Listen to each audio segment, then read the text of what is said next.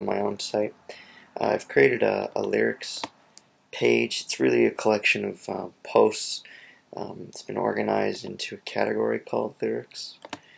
So what I want to do is create an excerpt. Otherwise I get this kind of junk. See, this is the shortcode, that first line. It's the shortcode to the MP3 player.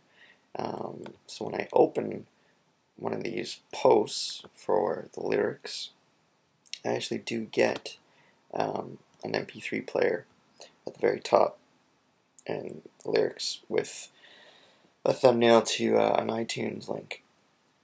So in order for me to follow suit with the rest of these posts to make them consistent, I'm going to go to the back end, check out my post lists, and I can filter this by lyrics. And I guess I'm on menu. I'm trying to open up menu. And to add a post thumbnail, I'm just going to, so I'm going to click in front of the first lyric,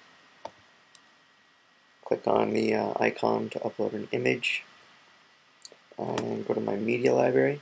I've already uploaded the album cover, so I don't want to just keep uploading it again and again. I'm going to click on Use as Featured Image. I'm going to insert the medium version into the post on the right.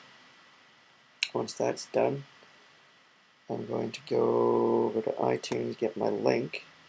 So that was menu. I'll grab the link for that.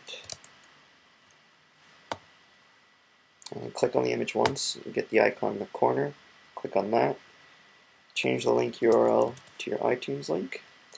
Alternate text, I write buy single on iTunes, and then as a caption I throw in buy on iTunes.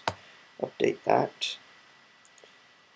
And the very bottom of the editor is an excerpt field. So this is where I throw in the snippet that you see on a list of lyrics. So written by Christian Paul, and I throw in track 2.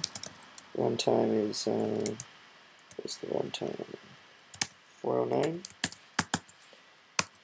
And this was produced by Lake Curry and Christian Paul, and released on the album Standing Still. So there's my excerpt.